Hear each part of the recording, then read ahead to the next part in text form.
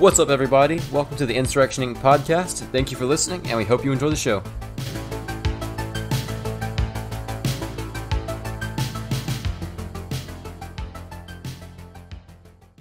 And welcome to this week's edition of Insurrection Inc. We got Porter, we have Jay, and we have myself here, Stratty. But I got to say, this is the interview I've been most excited for. We have the Lincoln assassin himself, Thomas DiLorenzo. He is an associate of the Ludwig von Mises Institute, a senior fellow, a research fellow at the Independent Institute, and a recently retired professor from the Loyola University, Maryland Selinger School of Business. He holds a PhD in economics from Virginia Tech, and he is perhaps most famous for his series of books on Lincoln, which includes The Real Lincoln, Lincoln Unmasked, and his newest book, The Problem with Lincoln. How are you doing today, Mr. DiLorenzo? I'm doing just fine. Pleased to be with you guys. All right, well, let's just jump right into it. So I wanted, of course we're going to hit on Lincoln, but I wanted to ask some questions before about other people. So I guess I'll start with this, since it's a current thing that's going on. What do you think about the Trumpian populism going on in America today? And do you think it has any positive or negative effects for the liberty movement specifically? Well, I think one reason why he is so hated and reviled by the Democrats and the Republicans that are known as never Trumpers is that he sort of kicked over the apple cart when he got elected, because I think the Democrats assumed they would have 8 more years of socialism after 8 years of socialism under Obama with Hillary Clinton, after which it would be irreparable. They would have cemented in place some version of the Green New Deal, central planning, and under the guise of environmentalism and all the other programs. And but the working class, basically, those are Trump's voters, the middle class, working class, thought otherwise and voted him in. And they were shocked and outraged. And as you guys know, some of these people, the top Democrats, and a lot of the people on television and the media, it seems like every moment of their lives since then have been filled with hatred and anger and resentment over this. And I love it. I think it's a great thing for the world that these people have become so hateful and angry and have so much stress it will shorten their lives. And so that's one good thing that I see with Trump. Of course, whoever takes control of the gargantuan federal government, you have to take into mind that we have almost 250 years of accumulated powers. And so a lot of bad things are going to happen, no matter who is president. But at least that one good thing happened, and it made so many of the right people angry. And so that's one good thing, in my opinion. Yeah, for sure. I didn't know if Jay was about to ask something, but no, go ahead then. I'm organizing things back here. So Okay. Well, then I can build off of that. Speaking of accumulated powers, something you talk about that you're not quite as well known for because of your Lincoln books is you actually have written a good bit about Hamilton as well. He was one of the first ones to expand the scope of the federal government significantly. And something I didn't know until I read your work and listened to some of your lectures was about how Hamilton got his position as Secretary of the Treasury under Washington. Can you talk a little bit about how he came to that position and some of the things he did while he was in it? Yeah, this is from my book, Hamilton's Curse, that was published some years ago. And how Hamilton became Treasury Secretary. He was a young man, and it was the end of the American Revolution. The end was near. And he wrote a big, long letter to Robert Morris, who at the time was probably the wealthiest man in America. Today, we would call him a defense contractor. As far as that goes, he got a lot of contracts from the government, such as it was during the Revolutionary War. And he was a business leader of the sort of the Philadelphia, New York business network. And so Hamilton, being a smart guy and a world-class butt kisser, wrote the richest man in the country uh, a letter, and basically saying, I think your ideas for what the economy should look like after the war are all wonderful. And the ideas were basically a national bank run by politicians that would provide cheap credit to politically favored businesses, protectionist tariffs to protect mostly northern state manufacturers, such as it was. Of course, this was before electricity, but so manufacturing was shops and not even mass production yet, but still there was manufacturing of clothing, farm tools, textiles, and so forth. And so, protectionism for that, and what we today call corporate welfare, mostly for road and canal building companies to build roads and canals so that these businesses could, at taxpayers' expense, ship their goods to market. And before that, Hamilton, in my research, I read Ron Chernow's biography of Hamilton, the Pulitzer Prize winning biographer. The musical Hamilton that was on Broadway for such a long time is based mostly on that book. And Chernow, I think, even had a small part, at least in one night, from what I read, in the musical. But anyway, he says that Hamilton knew next to nothing about economics and finance, unlike Thomas Jefferson, who was very well read, his nemesis, Jefferson.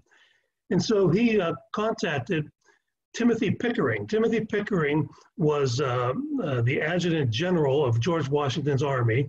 He became Secretary of War and Secretary of State under President George Washington. He was from Massachusetts, and he was known to know something about finance and economics. So Hamilton writes Timothy Pickering, senator. He was also a senator from Massachusetts later on.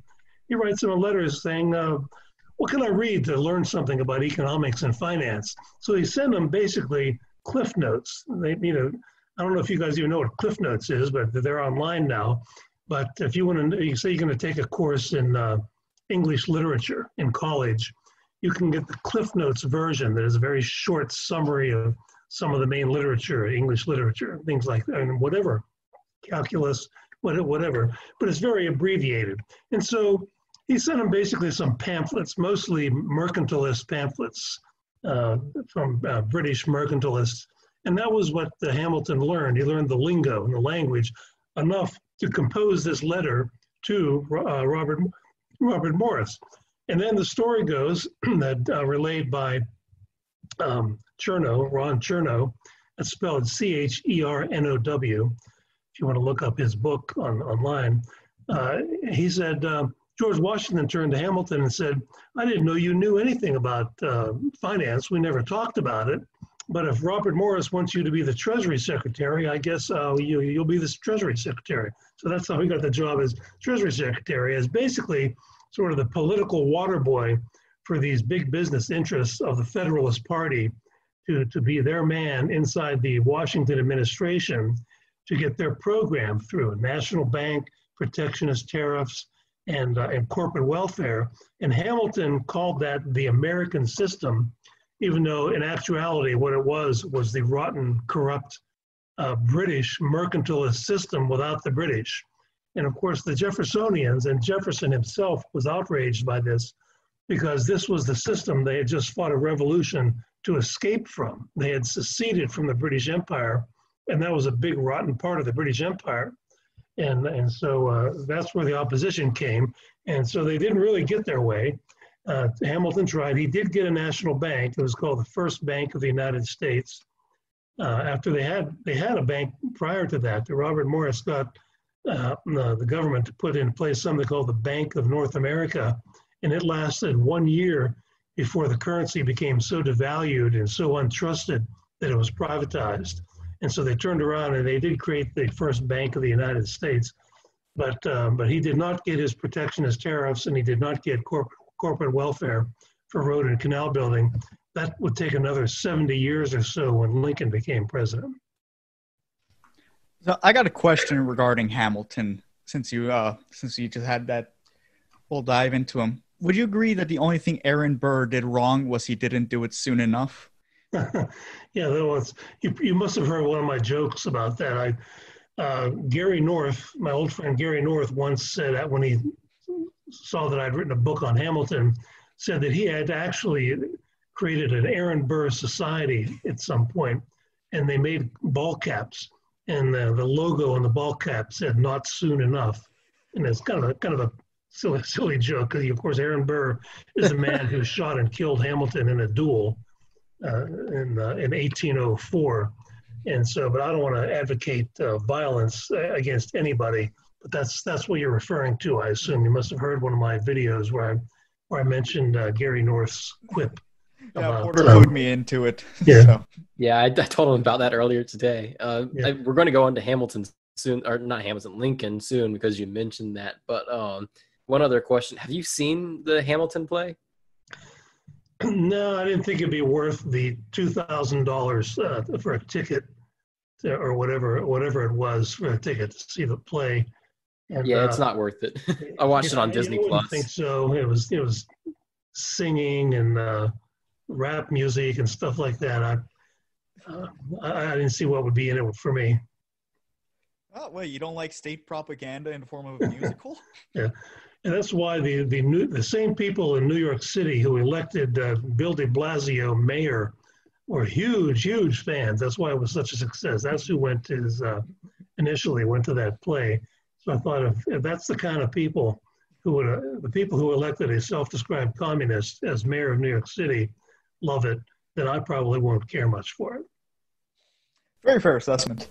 One more thing. I always think it's funny when politicians today say they intend to get money out of politics, and they say it's been a corruption of our politics or something, that it didn't used to be like this, when the very first Secretary of the Treasury, the person in charge of the country's money, was put in his position because of moneyed interests. I always find that kind of ironic. Oh, sure. Yeah. And in my book, in Hamilton's Curse, I quote, there's one version of the Federalist Papers that was in print for a long time.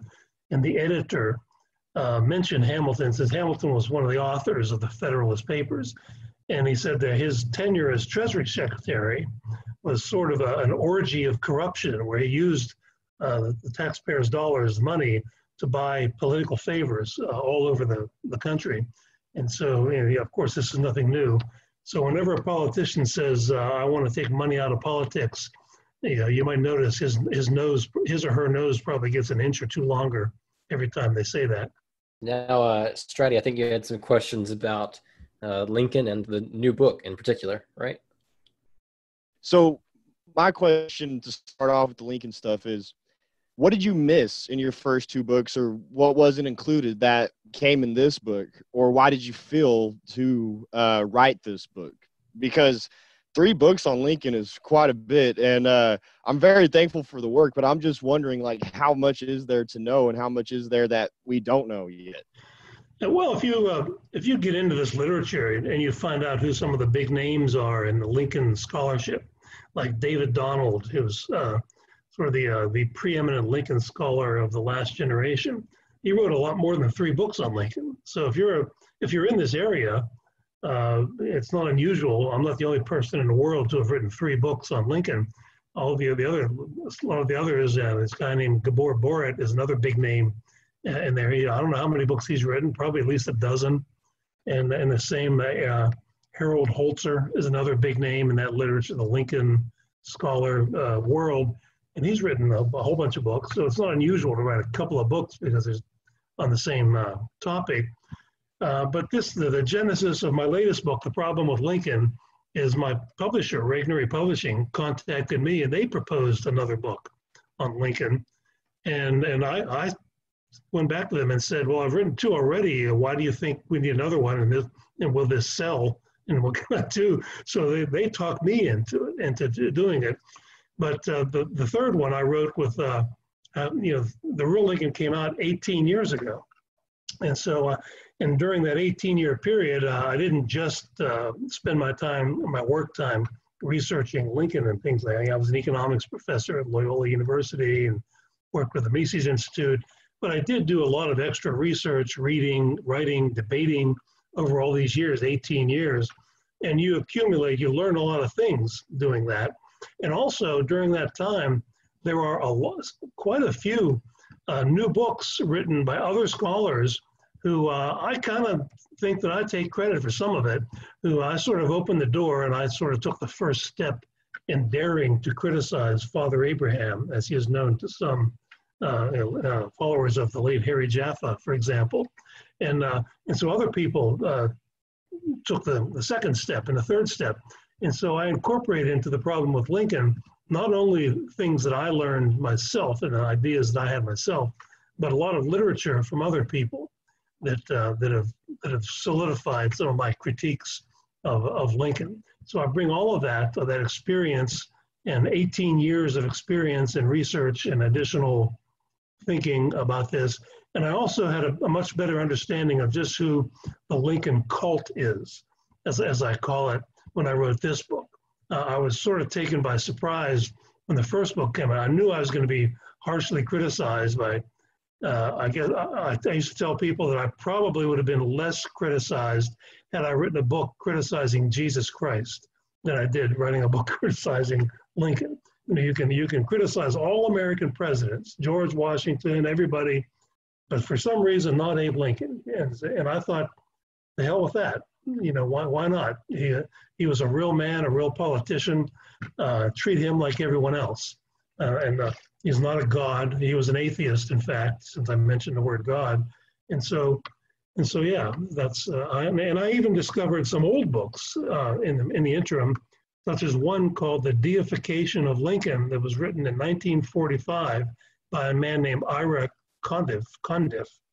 There was really a fine piece of scholarship, and I incorporated some of that into the problem with Lincoln. And I didn't know about that book when I wrote The Real Lincoln. And so those are some of the reasons why I went ahead and wrote this third book. And one difference with this book is there are 10 appendices in it with a lot of the documents that I refer to and that I did in the other books, like the Corwin Amendment to the U.S. Constitution, that would have prohibited the federal government from ever interfering in Southern slavery, which Lincoln supported. It's all there. The Emancipation Proclamation is in there. The constitutional ratification documents of New York and Virginia and Rhode Island are in there, and where they reserve the right to secede in the future if they decided that the Union was not conducive to their happiness. They use the word happiness. And so I have all these original documents in this version, and a lot of the correspondence I've had about the book is from people saying they really like that. They liked it. I write about it, then there are these documents and their meaning, but they're all right there, so you can read them for yourself. You don't have to take my word for it. Yeah, that makes sense. And since you talked about how he's, harder to criticize than Jesus Christ or something, why do you think that is? Why do you think that there's been kind of this reinterpretation of Lincoln to be some sort of God? Why is it that we can't criticize him? We can criticize everyone else. Why do you think that is? Yeah. Well, one of these books that I referred to, I said that, some new books, very interesting new books have been published since The Real Lincoln was first published in 2002. And one of them is called The Unpopular Mr. Lincoln by Larry Tagg, T-A-G-G. And in that book, he uses primary sources, meaning newspaper, magazine articles, and so forth of the day, of Lincoln's day, to make the case that he was by far the most hated and reviled of all American presidents during his lifetime. And he's referring to the people in the northern states. He's not, of course, everybody assumed the Southerners mostly hated him. He was bombing their cities and their towns and mass killing them by the hundreds of thousands. But Larry Tagg is referring to the northern states. And so he was hated and reviled, but they used his assassination as a political prop. The Secretary of War took over the corpse from Mrs. Lincoln, and they took it on a 1,600-mile train ride on display. And the order went down to not touch the body or the face. They wanted it to look as gruesome as possible. And you can imagine what it looked like, a man who was shot in the head several weeks later, the corpse laying there on display for all to sort of gin up and generate more hatred of the South, even though the war was over at the time, but not just hatred of the South, but popularity of the Republican Party as the saviors of the world. And so after that, Lincoln became deified with the help of the New England clergy.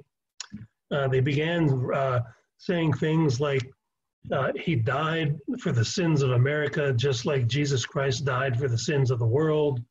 They pointed out that he died on Good Friday. And in my research, I ran across a Harper's Magazine picture of Lincoln, an angel with angel's wings ascending to heaven, but the head was Abe Lincoln, and below it was an open tomb. And so you had the deification of Lincoln. And this book that I mentioned by Ira Cardiff, The Deification of Lincoln, they even rewrote the history of Lincoln's family. Lincoln hated his father so much that he didn't even go to his funeral. But all of a sudden, the historians started writing about what a wonderful man and what a great nurturing father Lincoln's father was, Thomas Lincoln. And they said that Ira Cardiff says that his mother, Lincoln's mother, was made out to be more pure than the Virgin Mary, and on and on and on. And so in the post-war years, you had this. And it wasn't, what it led to was not just the deification of Lincoln, but the deification of the government. And another thing I bring into this book that was not in The Real Lincoln is a book by Robert Penn Warren. And he was sort of a libertarianish author of the mid-19th century. He wrote a book called The Legacy of the Civil War in 1960. And he's a very famous novelist. He wrote All the King's Men, as Robert Penn Warren. And so he wrote this book, The Legacy of the Civil War. And in it, he says that one of the things that happened after the war was the Republican Party created what he called a treasury of virtue. The government pumped itself up by attaching itself to the deified Abe Lincoln, and freed the slaves and saved the Union, supposedly, which I'll talk about that in a minute, which I think is untrue, by the way.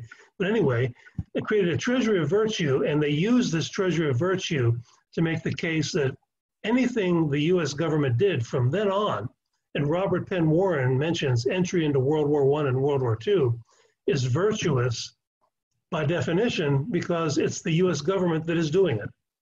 And so, but then Robert Penn Warren says also that now, in order to buy this, to go along with this theory of a treasury of virtue, you have to forget all this history. You have to forget that Lincoln promised to enshrine Southern slavery in the Constitution in his first inaugural address. You have to forget that his whole life he advocated the deportation of all the black people out of America. It was called colonization.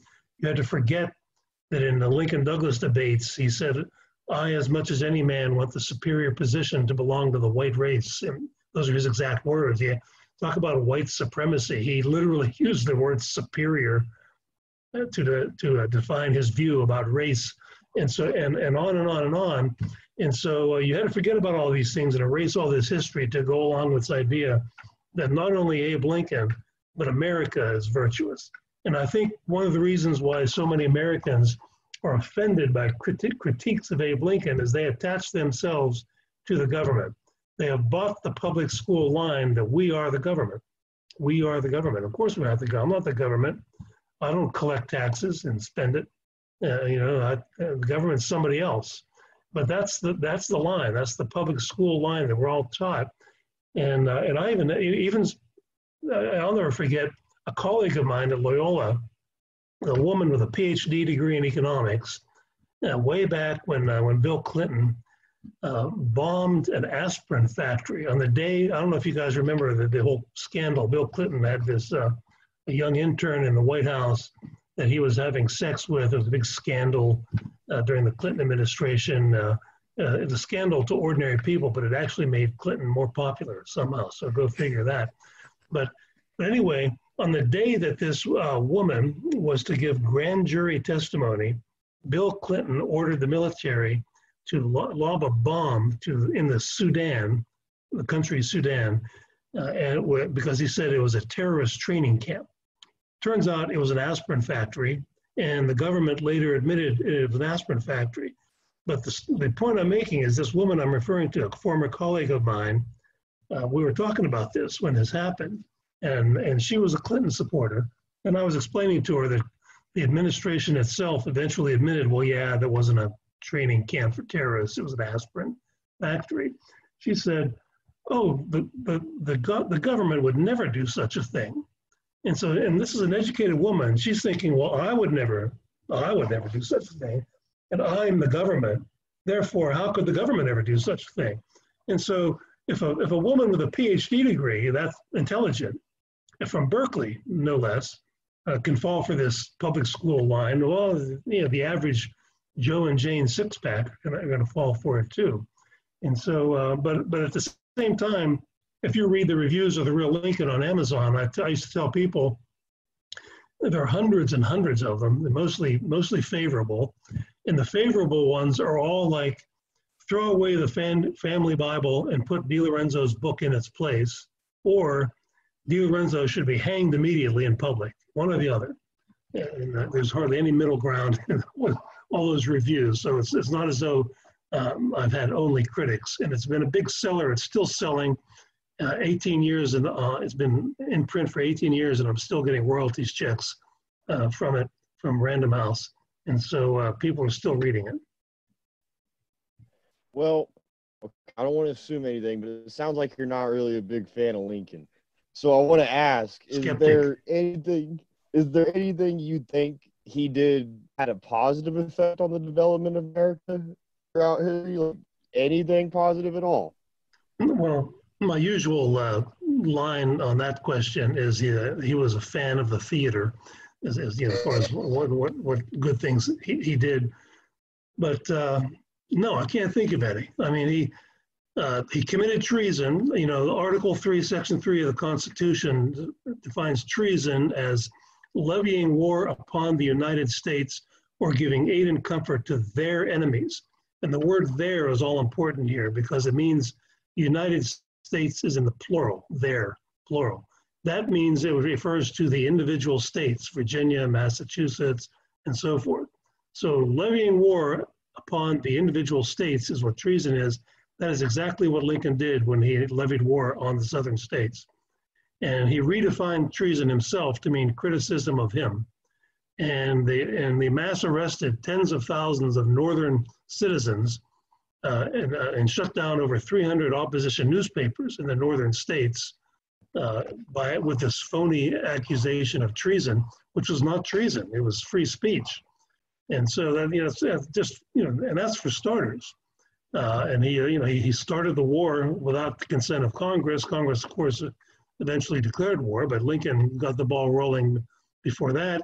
He spent 4 years waging war on civilians of his own country. This wasn't a war off in Europe or Asia somewhere, and there were civilians being bombed. These were Americans. These were his own citizens. He never conceded that secession was legal. Therefore, he considered the Southerners always to be members of his country, United States citizens, and he waged war on them for 4 years. So what can you say about a man that does that? And if you read I tell the story of Sherman, who when he approached Atlanta in 1864, and the Confederate Army had evacuated, and all that was left in Atlanta was about 10% of the population, which was women, children, and elderly men. And for 4 days, he had his artillery bomb the buildings wherever they saw human habitation. And there were dead bodies of women and children in the streets. And even some of his junior officers were imploring him to quit it. They told him it had no military significance, but Sherman was sort of a devil character, told them it'll quicken the end of the war. And he called the corpses of children in the street a beautiful sight in his own memoirs. And that's the kind of person that was promoted and made a hero by Lincoln, and then later the U.S. government, as a whole, after the war. And they put Sherman, in charge of the Indian Wars, the war of genocide against the Plains Indians for 25 years after the Civil War. And so when you look at the things that Lincoln did, and on economics, it was total corruption. The tariff rate went up to from 15% to about 60% by the end of the war, and stayed in that range until 1913 when the income tax was adopted. We got the National Currency Acts, which created monopoly money, the greenback dollar, and the biggest corruption scandal in the history of the U.S. government up to that point by the 1870s was created by the Pacific Railway Bill, and they got their corporate welfare at last. And in my book, The Problem with Lincoln, I devote a chapter that is entitled Lincoln's Biggest Failure. And his biggest failure is to do what all the rest of the world did and end slavery peacefully. And so I give chapter and verse of how all the other countries of the world, the British Empire, the Spanish, the French, the Danes, the Dutch, and all the northern states, Massachusetts, New Hampshire, Rhode Island, New York, they all ended slavery peacefully without a war. And I argue that a real statesman could have done it in 4 years or less also, just like the British did, by buying the freedom of the slaves and then legally ending it once and for all. Because the slavery, after all, only benefited, it didn't even benefit the slave owners that much. The people who sold the slaves to the slave owners made the biggest profit.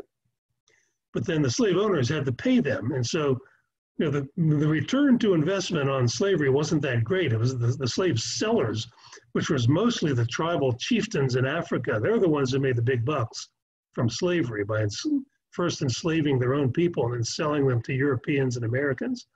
And but slavery didn't benefit the average hillbilly who was in the Confederate Army. It benefited only the slave owners, which was 6% of the Southern adult population, something like that. But it was a drag to the rest of the Southern economy and the whole U.S. economy, because slave labor is inherently less efficient than free labor. You don't have the incentive to accumulate skills because there's nothing in it for you. Many of the slaves were skilled in a lot of ways, but you don't have quite the incentive if you don't see any future in it in doing the types of things that free laborers would do. Yeah, Mark Thornton has done a lot of good research on that, especially on the inefficiency of slave labor as an economic system. Yeah, Ludwig von Mises writes about it in his famous book, Human Action, the chapter called Work and Wages. It's near the beginning of the chapter, but he talks about the work of animals and slaves and things like that compared to free labor. And of course, it should make total economic sense that, why do you go to school and educate yourself? Why do you learn a trade and do your best to earn money with the trade? Why do you try to imitate Tom Woods and get a podcast and make a lot of money with a podcast? Because you see a future in it. You see a payoff in it, And so that's why. And so, but if you're a slave, you don't see the future. And well, that's not to mean that many of the slaves were not taught to be carpenters and they weren't all just people who picked farm workers. There were a lot of skilled laborers among the slaves, but still, there would have been a lot more had we had free labor. And it's not just an accident that after slavery was ended, that we had what's called the Second Industrial Revolution, because we had free labor. And we had a much more free labor market, and it always works better. And by the way, you guys probably know who Robert Higgs is. I think the great libertarian economic historian. His doctoral dissertation at Johns Hopkins back in the 1960s, I think it was called Competition versus Coercion. And it was about what happened in the labor markets to the ex-slaves in the period from the end of the Civil War to the turn of the 20th century.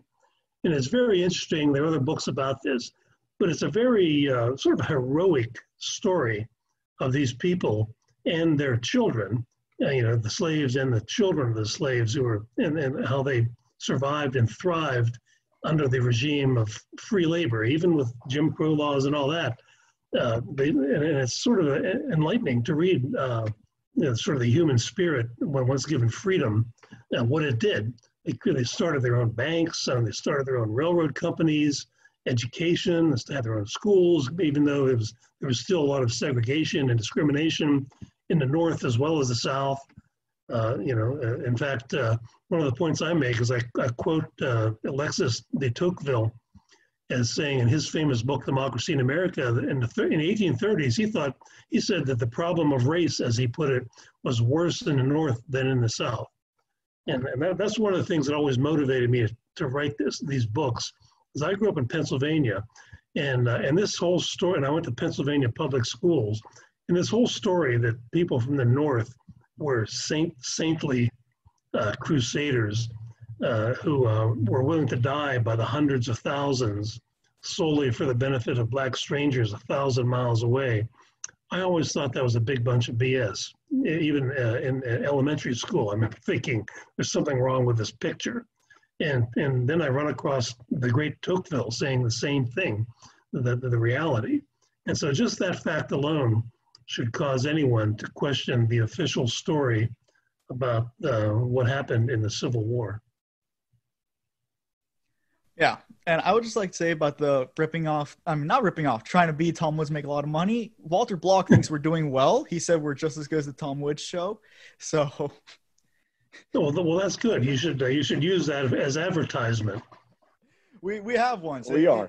It's very useful. It's maybe even a T-shirt. Maybe have a T-shirt made that says Walter Block says we're just as good as Tom Woods.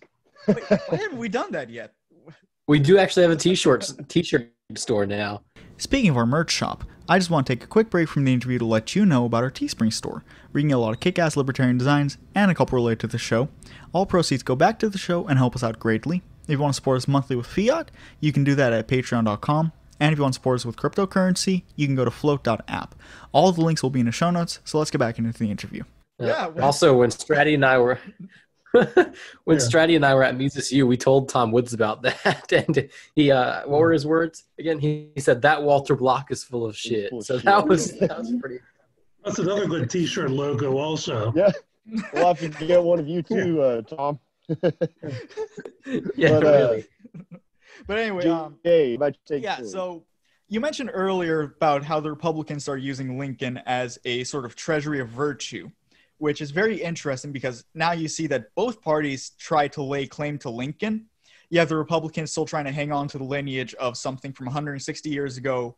You have the Democrats that always cite the Southern strategy as to, the party switched, so really Lincoln would be a Democrat today. And they're both trying to use him as their idol. And who has the closer vision of Lincoln, if at all?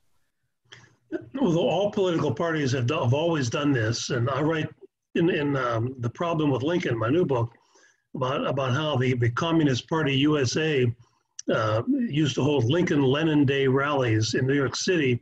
And I have a little section in the book about the 1936 Communist Party USA convention in Chicago.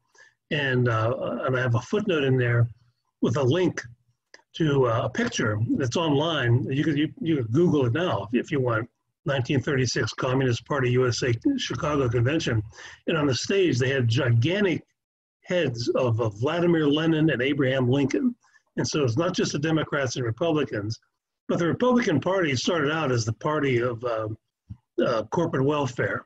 They ran on nothing else but corporate welfare for the railroad corporations, protectionist tariffs for northern manufacturers, and a national bank.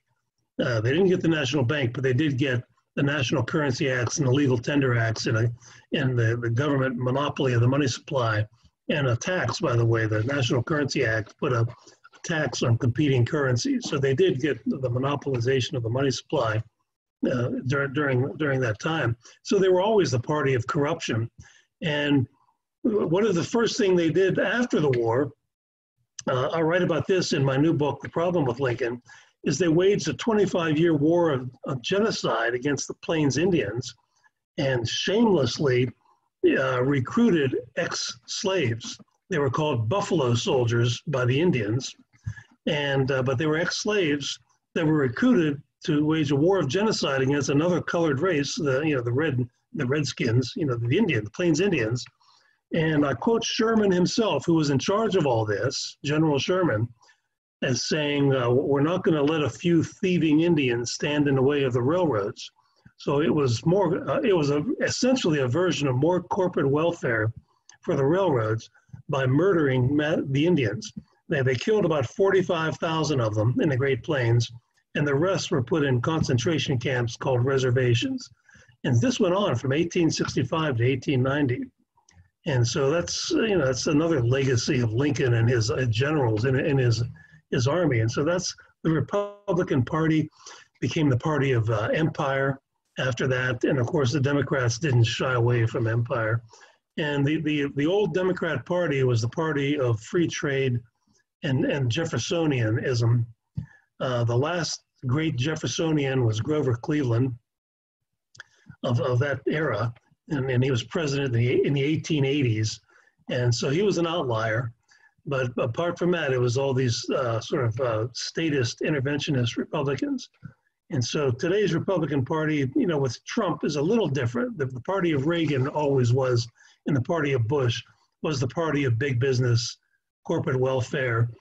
Trump has shook that up a little bit, but not much. But then at the same time, he has idolized Lincoln.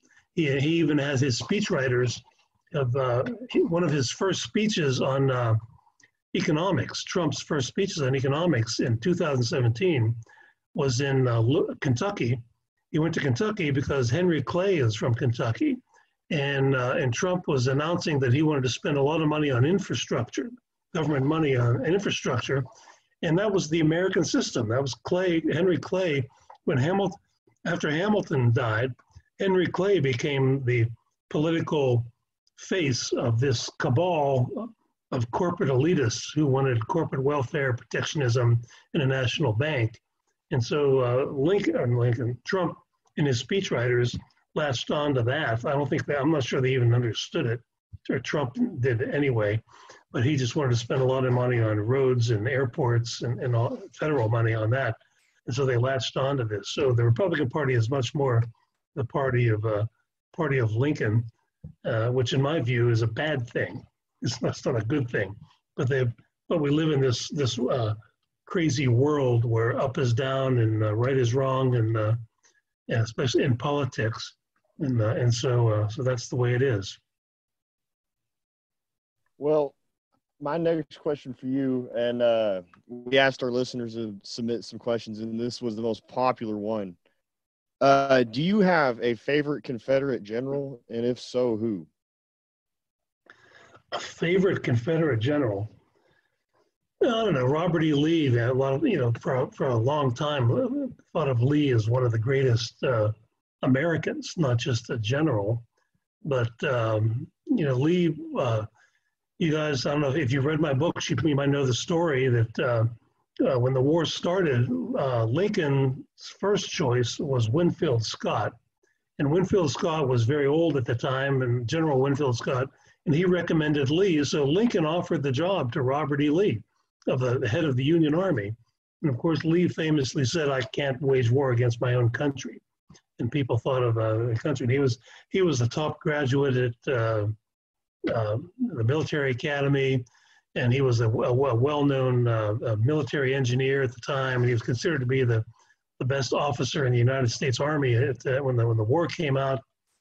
And he was a very articulate man too. If you read some of his letters and things, and he wrote letters to his wife saying that slavery is a moral sin wherever it is practiced, and his wife, who was a descendant of George Washington's wife. Her maiden name was Custis, Mary Custis Lee, and that's Mary Custis of George Washington. Martha Washington was a Custis, and she inherited slaves, and Robert E. Lee freed them because it was a part of his father-in-law's will that the slaves would be freed. And it's kind of an ironic thing that he freed the slaves that his wife had inherited. But Ulysses Grant, his father-in-law, was a slave owner, and Ulysses Grant was the overseer of his father-in-law's slave plantation before the war. How many people know that? And they didn't let those slaves go until they had to. It was 1866, and slavery was legally ended. And so if you want to look at a man of virtue in terms of generals, I don't think anyone could top Robert E. Lee as far as that goes. just as a person as well as a successful general. Yeah, and between Ulysses S. Grant and Robert E. Lee, I once found letters because I had learned that Grant had expelled all the Jews from the border states to the south because Yes. he thought because they were merchants, they're going to betray the Union. And then you can find letters of Robert E. Lee like turning over lower commanders' orders that Jewish soldiers in Confederacy couldn't return home for the high holidays. And you see this real distinction between the two. Oh yeah, that's true. That I forget what General Order 100 or something like that to evict all the Jews from this whole district, several states, because I think the argument was that they were selling things to the Confederate Army, whatever. An army is a human civilization. They need everything that we need: food, clothing, shelter, everything like that. So he singled out the Jews to discriminate against on that. I'm sure they were not the only ones who wanted to make a buck selling stuff to the army. In fact, when I visited Springfield, Illinois, several years ago, I was invited to give a talk at the Illinois Libertarian Party convention in Springfield. And I visited Lincoln's home, and the Lincoln Museum is in Springfield. And he lived in the biggest house in what is today called Old Aristocracy Row in Springfield, Illinois. And the house next door described who the man was. He was a tin cup manufacturer and a Whig politician who got the contract to sell tin cups to the U.S. Army. How about that? And he wasn't Jewish because there were, like you said, there was a lot of anti-Semitism in the Union Army. On the other hand, the Secretary of War of the Confederacy was Jewish. Judah P. Benjamin was from Louisiana, and there's a whole book called The Jewish Confederates, because the Jews were discriminated by the WASPs of New England and in the North so much, and they found a home in the South when they came here. Just like the Catholics, when they came, they were discriminated against. And Maryland was there. They first came to America and went to Maryland, and they had religious freedom there more so than other places. And it was the New England Yankees again who hated the Catholics, and as well as the Jewish people. And that's it's a little wonder why the South didn't want to have anything to do with these people. And so that's an interesting part of history also that you bring up that point. And Judah P. Benjamin, I've read a whole biography of his. It's very interesting, and I have a copy of the Jewish Confederates back in the bookshelf behind me somewhere, and that's another interesting part of American history that nobody seems to know about. Yeah, I'm gonna look into those. Those actually sound really interesting. But moving from one tyrannic despot to another, Wilson is on our roster for questions, and specifically the lies that led up to Wilson forcing the United States into World War I. So what were some of them? Because we learned about, these things, we learned in high school, these certain things led to the war, but they don't seem to be very true. So what were some of them? Oh yeah, well there's a red flag schemers, sinking a ship that they've been going across the Atlantic providing armaments, it was used as an excuse for the war. And in fact, I think I used to, when I lived in Maryland, in Annapolis, the Naval Academy is in Annapolis, and I believe that the part of that ship is there on the grounds of the Naval Academy. I guess you're supposed to remember this. But what you're supposed to remember, what you're supposed to remember, I guess, is the evil Germans sunk this ship. Not that the ship was sent out as a guinea pig to be sunk as an excuse to enter World War I, as far as that goes. And of course, Wilson, his famous declaration that he wanted to make the world safe for democracy.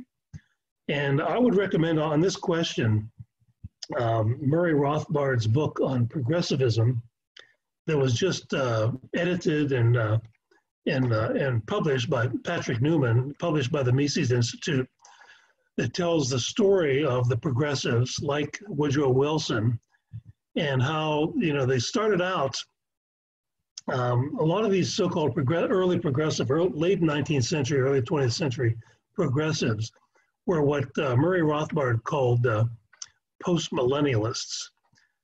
And they believed that they had to use government to create a kingdom of God on earth before Jesus Christ would return to earth and would all be saved and so forth. And so how to create that kingdom of God? Well, they started out with condemning rum and Romanism. Rum meaning alcohol, so they're prohibitionists, and Romanism meaning Catholicism. So they saw those as the evil things because these were all Protestants, these people he's talking about. And then they moved on to other things. They decided, well, once we purify America with prohibition and getting rid of the Catholics, let alone the Jewish people, you can imagine, they weren't too friendly to the Jewish people either. Then we can move abroad, and why are we just purifying America? In order to have a kingdom of God on earth, we need to have a kingdom of God on earth, not on America. And so part of the war, according to the progressive reasons for the war, if you read some of their literature, was they wanted to bring basically what the neocons today are pretending to do, to bring democracy all over the globe, which basically means turning these countries into puppet governments of the Americans.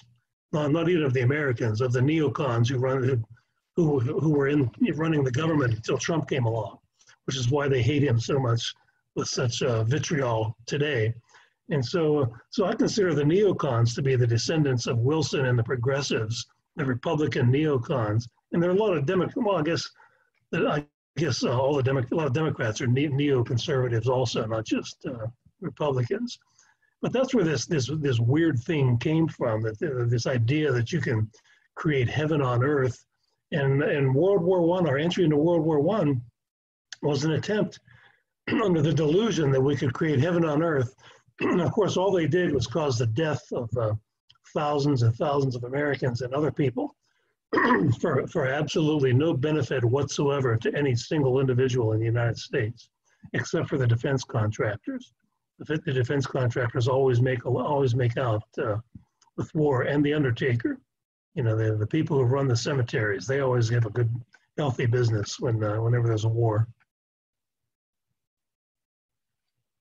Yeah. Since you mentioned, since we're talking about Wilson and you mentioned Patrick Newman and stuff, he's written a couple articles recently. There was one a few months ago about a new progressive era that he's predicting, like a 21st century version of the progressive era. And then one that came out just yesterday, I think, that was published on Mises.org, that was comparing Kamala Harris to Woodrow Wilson. Do you think that comparison is accurate? Do you agree with his prediction that we could have a new progressive era? Well, these people call themselves progressives, but I think they're much worse than progressive. They're Stalinists. Progressive is a nice sounding word, but if you look at the things they want to do, the so-called progressives, as far as I know, I mean, they were in favor of things like prohibition, taxes on alcohol. If you couldn't get prohibition, heavy taxes on alcohol. They weren't in favor of the Green New Deal and abolishing automobiles and abolishing cows and all these crazy things that these people today who call themselves progressives are. They're communists, basically, and there's nothing progressive about that. But and so I haven't read Patrick's latest article. I'll have to look it up. But in order to answer your question, but from what I see of Kamala Harris and people like this, there's nothing really progressive about them. They're Stalinists and they're communists. And they're which is why, by the way, I think Bernie Sanders has been deadly silent all this time, because they cut a deal. They said basically this is who the Democrat Party is now. It's the Bernie Sanders wing, which is the man who spent his honeymoon in Russia during the Cold War, and that's who they are. They're I don't call them socialists. I call them communists. That's what we called people with these beliefs 30 years ago, and they haven't changed their beliefs much. And so why change the language? Why accept their language, progressive? And so I don't see that. So I might disagree with Patrick on on that one. I think they're much worse than the progressives that he's written about in the past. I think his argument is mainly that a lot of the socialist communist rhetoric is kind of a front, and that they're really going to just open up opportunities for cronyism, like the whatever they're calling it, Green New Deal is going to be just full of corporate welfare and whatever. I think that's always the case. And another thing, you guys, if you hadn't heard about this, there's a neat little video online by Bruce Yandle, Yandle. He's a retired economics professor from Clemson, and he's a friend of the Mises Institute. He spoke there, I think, 2 years ago at the Austrian Economics Research Conference. And he's associated with something called the bootleggers and Baptist theory, and of government regulation. And where a lot of government regulation, not all, are promoted by alcohol prohibition. The bootleggers are the people who smuggled booze. So they're obviously in favor of prohibition, making alcohol illegal because it created a business for them. And then Baptist is sort of a general word to describe religious people who supported prohibition of alcohol for religious reasons. And they were a coalition that created prohibition. For 12 years, it was illegal to sell alcohol in the United States. And Bruce Yandle talks about how a lot of government regulation is promoted in this way, where the greedy rent-seeking corporations will recruit some sort of empty-headed priest or minister somewhere to sort of promote the cause. A good example would be banning imports from Asia by saying, they have child labor in Asia, so we don't want to allow imports in Asia. Well, of course, the unions and the corporations who don't want to allow imports from Asia couldn't care less about the children in Asia. That's not their job. They care about their profit, their bottom line. And they know full well that if you prohibit imports from Asia, you will harm the children in Asia by creating even more poverty in Asia. They know that. It doesn't take an economic genius to figure that out. But then they recruit naive ministers and religious people to be on their side to say, well, yeah, that's child labor. We're against child labor. And so that's a modern version of the bootleggers and Baptists. And so, but at the same time, I think the Bernie Sanders type people and AOC, where this young woman who grew up in wealthy Westchester County who pretends to be from the barrio in Congress, they are hardcore communists, and so they're not just going to be the water carriers for big business. In fact, look at what so-called AOC did when Amazon wanted to open up a building in her district and employ 20,000 people. She killed it. She killed it. And so if she wanted to be just a bribe receiver from a big corporation, she would have taken the money and ran, but she didn't. She actually killed it because she's a communist ideologue, in my opinion. No, that makes sense. Yeah. So the next question I wanted to ask, going off topic of AOC, but Rothbard adopted a strategy of right-wing populism later on in his life to try to promote libertarianism. Are historical examples of populism leading to progress toward a more libertarian social order in America or in the rest of the world? Well, I guess, as Bill Clinton might say, it all depends on the meaning of populism, what that is. I think Murray Rothbard thought, his basic attitude toward creating the Mises Institute and why it's so different from the Cato Institute and the Heritage Foundation and organizations like that is that really the business model of Cato and Heritage and a lot of the others, and especially the ones in DC, is to try to educate congressional staffers who write the laws anyway, and other people, judges, things like that. Murray Rothbard's model for the Mises Institute, along with Lew Rockwell, was to educate the general public. And so if you're talking about populism, that's the public. That's what you're talking about. And whereas the business model of Cato and Heritage and the rest was to, they thought they could educate the Washington elite and influence them. But I think what has happened was the Washington elite has influenced them and caused them to compromise. In fact, I can tell you guys an inside baseball story. I was at a Liberty Fund conference sometime around, must have been around 1990, something like that. And I sat at dinner with Milton Friedman and Ed Crane. You know who Milton Friedman was, the famous economist. Ed Crane was the president of the Cato Institute at the time. And Cato had not yet moved to Washington, D.C. I forget what exact year this was. Friedman was trying to talk him out of it. Don't build a building in Washington. Don't go to Washington. You'll be captured by the Washington crowd.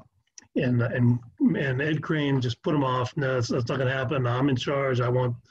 It happened.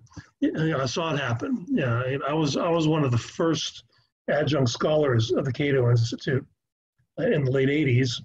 And my book with Jim Bennett, Underground Government, the Off-Budget Public Sector, was one of their very first books that they published. And that was in 1983, that book was published, ancient history. But in the next several years, I noticed that exactly what Milton Friedman said was going to happen, happened. And so, and it did. That they became, their goal was to get the Washington establishment to like them. And so they had to pull a lot of punches. You can't be too critical of the government. That's why they always accepted Hayek. So if a lot of Hayek's writings were sort of social democracy, if you read the Road to Serfdom, he comes out in favor of all sorts of government interventions. He says at one point, as long as it can pass a benefit cost test, government should do it. And so government can always concoct a phony benefit cost test to justify anything. But they were always dismissive of Mises because Mises was too hardcore. And early on, when I was still an adjunct scholar at Cato, I published an article in the Cato Journal about something called industrial policy, which was government planning. In the 80s, this was a big thing that was being discussed, and government planning. And I had one footnote in there referring to America's Great Depression by Murray Rothbard. And the editor of the Cato Journal called me up on the phone, and we spent a half hour on the phone arguing over deleting that footnote because Murray Rothbard was persona non gratis. He was not to be, we're not to cite him in any literature. And I won the argument. We kept the footnote in, but it took me a half hour on the phone to insist I wanted to keep the footnote in. And that was, they had a personal dispute with Rothbard, Charles Koch did, but also they didn't want the radical free market views of Mises or Rothbard being associated with Cato. Hayek was okay because you could always point to one of his books where he came out in favor of welfare, Social Security, all these government regulations, safety regulation, and all this. And so that was acceptable to them. And so that's how, that's one way of answering your question, I think. So you bringing up Milton Friedman reminded me of a question that I've always wanted to ask Austrian economists of your stature. What do you think? Because this is something that when I was getting into libertarianism, I was criticized for, and I read that a lot of people have been criticized for this because Milton Friedman is perceived as a libertarian figure, and his flirtations with tyrants such as Pinochet or Reagan. I wanted to ask you, what do you think of that? And any comments or thoughts on that? Friedman didn't have any relationship with Pinochet.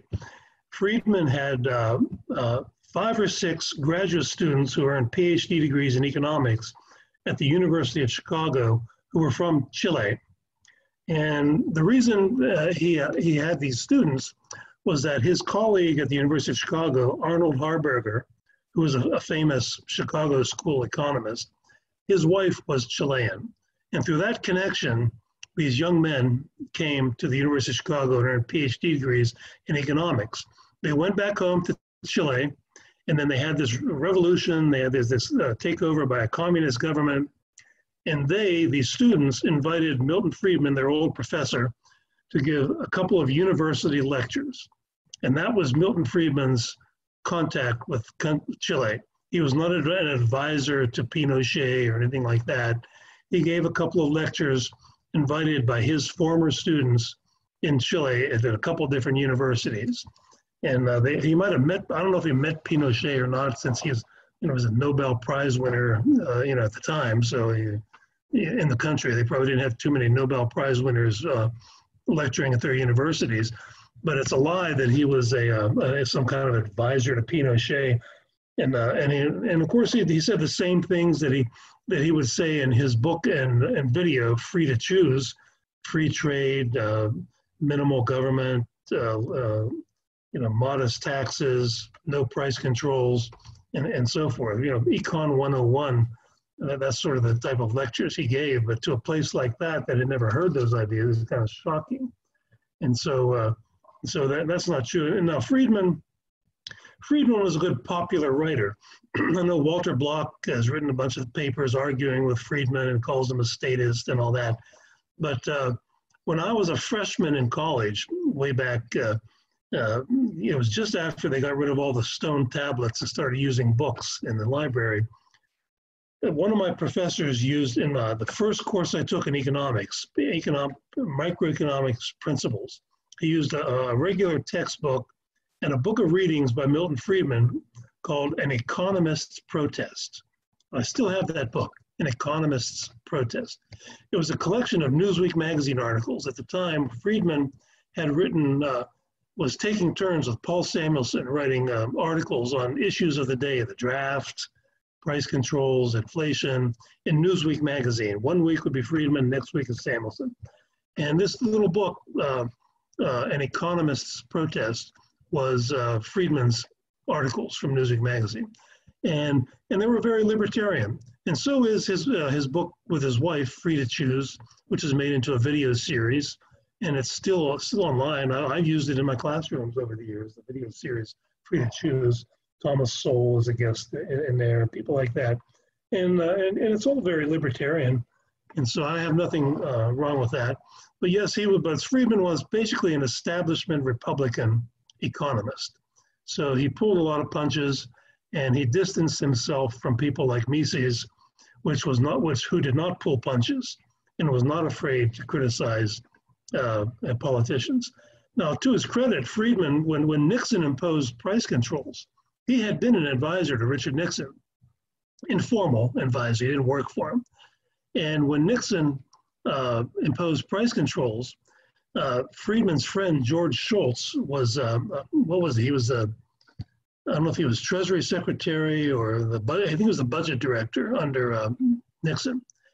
And Friedman visits the White House, and Nixon tells Milton Friedman, "Don't blame George for the price controls that they put, your friend George." And Milton Friedman told Nixon, he said, "Oh, I don't blame George, I blame you for the price controls." And so he told Nixon to his face that, I blame you, and it's a bad thing, it's a dumb idea. And that was a libertarian thing. How many libertarians have a chance to tell the President of the United States, you did a dumbass thing? And Milton Friedman took the opportunity to do that right to his face. Not in an article in the Wall Street Journal or a place like that. And so yeah, he did a lot he attracted a lot of people to libertarianism. A lot of people would never have ever heard of these ideas at all. In the early days of the Mises Institute, we used to always ask the students, "How did you find out about us?" And the answer was almost always, "I read Ayn Rand," and a footnote in one of her books, she said, "My favorite economist is Ludwig von Mises." That's how they got there. But a lot of them said, they liked Milton Friedman. They read maybe the same book I did as a freshman, and then they wanted more. They wanted more than that, and they may have run across the Freeman magazine.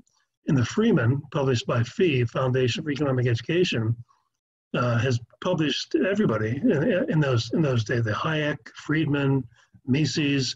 If you look in the old issues in the 1960s of the Freeman, you see all these people. So if you were really, a serious college student at the time, looking at and studying economics, and he ran across Milton Friedman. I ran across the Friedman myself as a college freshman, and that's how I got introduced to all these ideas. And so I think other people would too. So I would give Friedman a lot of credit for that.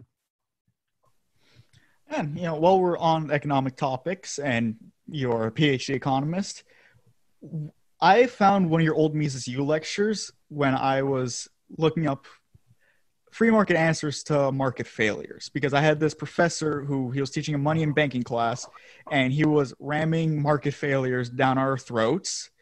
And watching your lecture was a breath of fresh air, because it was such absurd things. And I think the two that stuck out to me the most about a year later was imperfect competition and the natural monopoly claims. So why is imperfect competition not a market failure, and what's the issue with natural monopoly claim? You mean imperfect information? Yeah, imperfect information. Oh, imperfect information. Well, of course, there's always imperfect information. Nobody is omniscient as far as that goes. It's all a matter of how we use it, and certainly the decentralized information in a free market is used much more efficiently than politicians could ever use. That's one of the reasons why socialism never worked anywhere and never could work anywhere, because it centralizes or pretends to centralize decision-making power in the hands of a relatively few people, and that just is one of the reasons. But the argument, market failure argument, imperfect information. Well, if you take a look at what they're saying, it assumes, for example, that there should be, in a perfect market, there should be no advertising, because perfect information, which is assumed to exist under this model, means that the consumers know everything about what they want and where to get it, and the producers know everything about how to minimize the cost of producing the things the consumers want.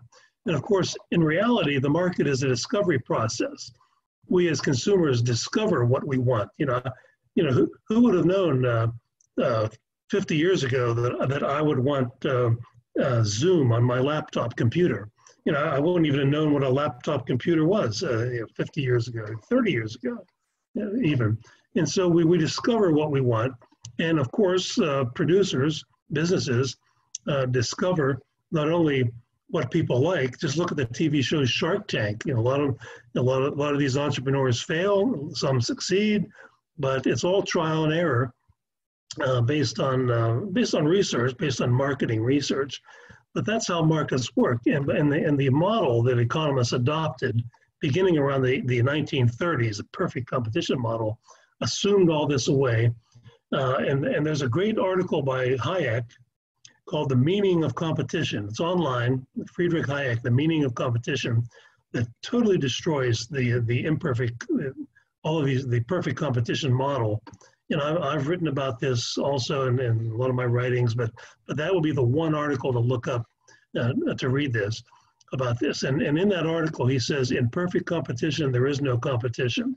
It assumes away everything that normal human beings would think of as competition.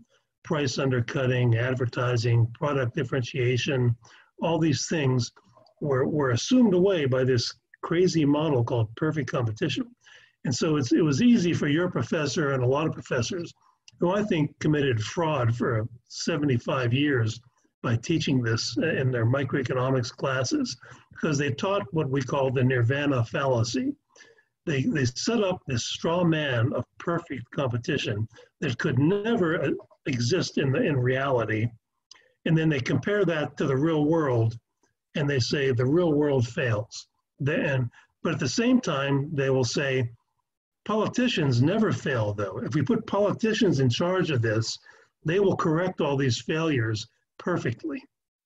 And it's dishonest and it's stupid, in my opinion. And unfortunately, that's mainstream economics and many books, because it's easy. It's an easy thing to do to compare reality to utopia. And of course, utopia always looks better.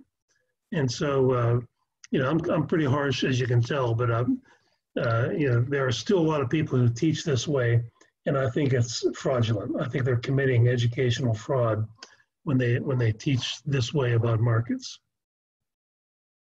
Yeah, and it wasn't even like a principles of micro class. Like this was a 3,000 level class, and then another 3,000 level class, another professor brought up. So they're teaching us from the second you start to the second you get your bachelor's, and then probably going to keep going when you get a master's.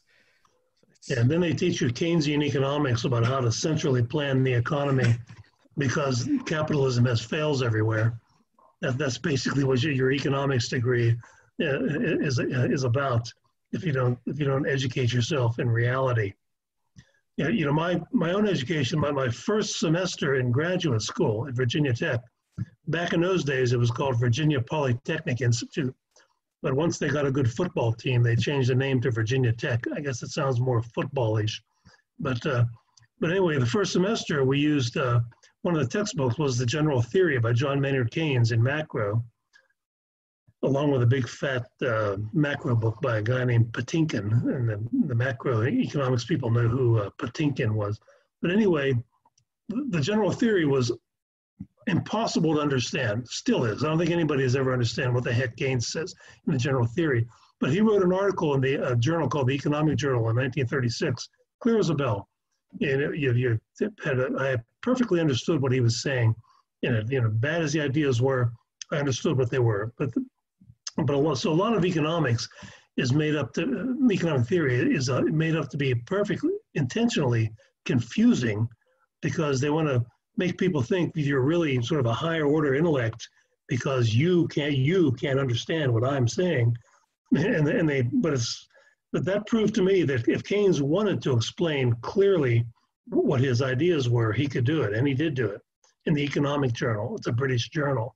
But in his book, he intentionally made it confusing as can be because he knew the academic world would be impressed by that.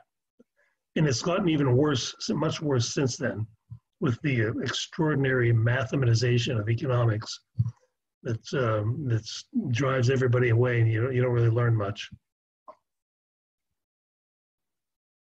That's why the Mises Institute is so valuable, because they've got these new initiatives like economics for beginners and economics for business, which are introducing these, easier to understand economics ideas to the general people. It's the populism, like you talked about, for real life application, instead of just doing math and writing papers back and forth to each other and intellectually jerking each other off, basically, and not actually helping anybody. Intellectual masturbation, it used to be called. But there's a lot of that going on. That's what most of the economics journals are. But yeah, there's. I'll give you one example of in the economics department that I just retired from at Loyola University. The guys are good. They're good people. They're well-meaning, and they teach what they've been taught.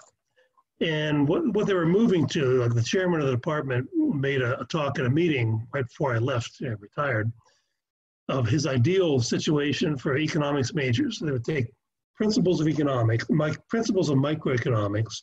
Then they would take a course in intermediate microeconomics, which is much heavier with math and everything.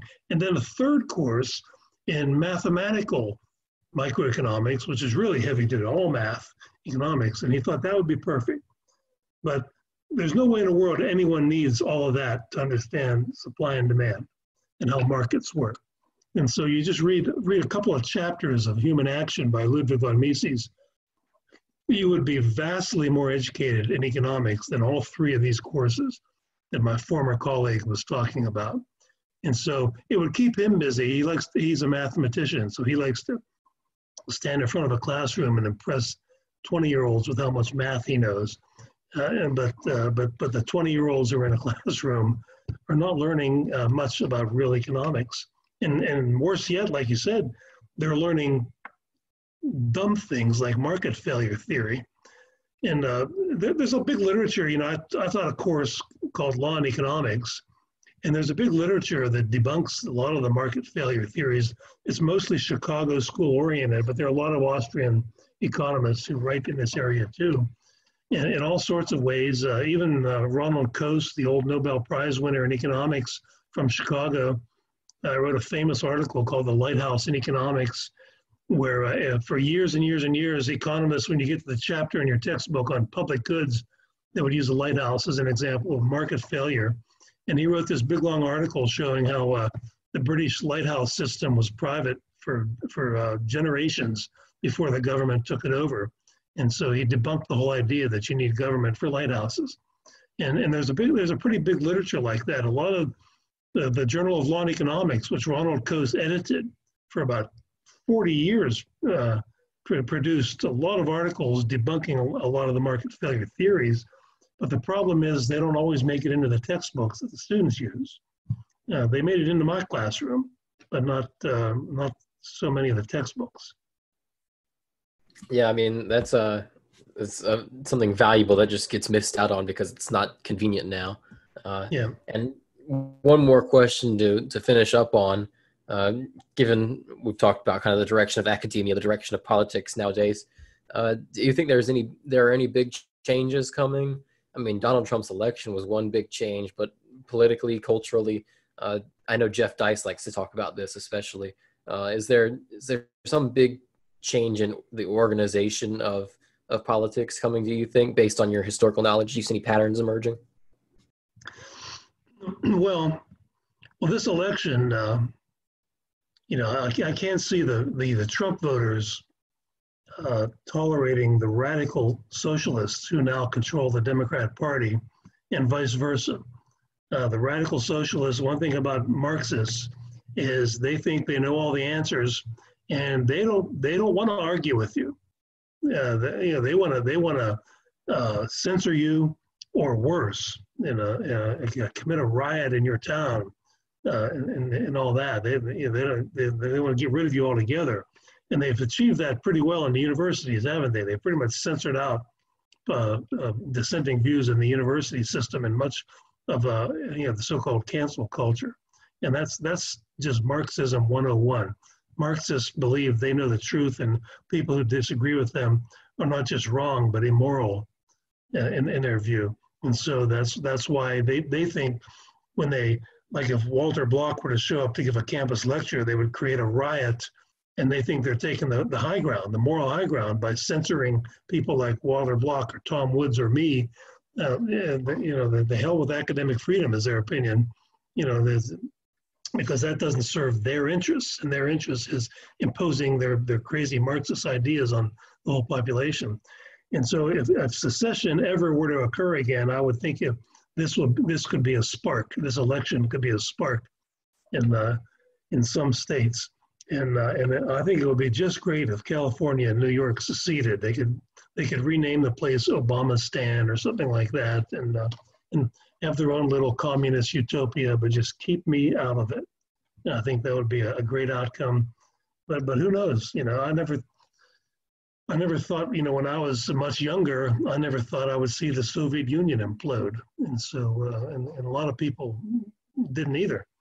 And so, who knows? But if there would be a spark for something like that, I think this election might be it. Well, Mr. DiLorenzo, I want to thank you a lot for coming on here. This was probably our best interview yet. To all our listeners, I want to say, check out his articles on LouRockwell.com. Check out all of his books, and please check out The Problem with Lincoln, his newest one. You can find them all at the Mises.org, their little bookstore online. Tom, anything you want to say before we wrap up? I'll just say I'm going to email Tom Woods and tell him that you guys kept me on an hour and a half, and he only had me on for a half hour, I think, on his show. So I'm going to complain to him about that. Please do. Thanks a lot. Another reason we're better than the Tom Woods show. Three times better, I think. There's another quote. Yeah. We got a new T-shirt. Yeah, we're going to advertise with that one too. Anyway. Yeah. All right. Well, we'll let you go. Thank you again. Okay. Have a good weekend. Take care.